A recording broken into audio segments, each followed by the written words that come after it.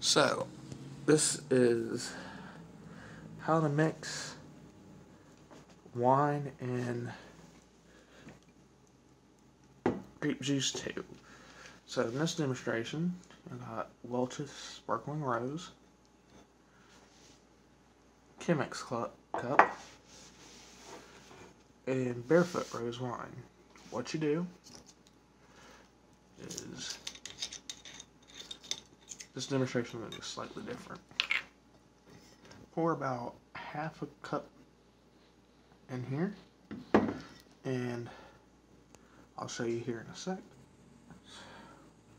Once you have your about half a cup of wine, you will then mix the rose wine in there.